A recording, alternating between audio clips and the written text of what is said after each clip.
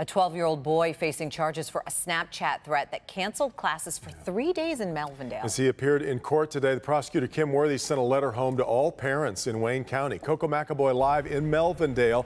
Coco, she wants parents to talk to their kids about this type of behavior. Yes, the prosecutor says a lot of times these kids say that these threats are jokes, but these jokes have serious consequences. So the prosecutor wants parents to talk to their kids before they make a big mistake.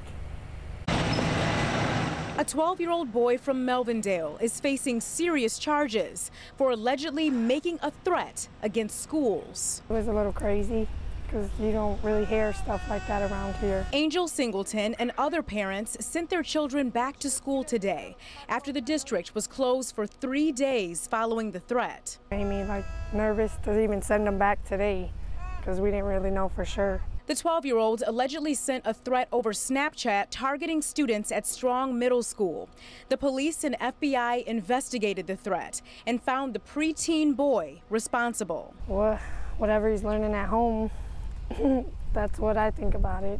He had to learn it from somewhere. That's why prosecutor Kim Worthy sent a letter to Wayne County schools today, asking parents to talk to their children about the consequences attached to making these threats. Singleton has already talked to her son. Been talking to him about it because he's asked, Mom, why can't I go to school? So he understands for the main part why. The prosecutor is hoping more parents do the same to avoid more threats and charges in the future. And the 12-year-old boy was formally charged today. He was given a $7,500 personal bond, and if he's convicted, he'll be sentenced as a juvenile. Reporting live this evening, I'm Coco McAboy, Local 4. Yeah. Okay, Coco.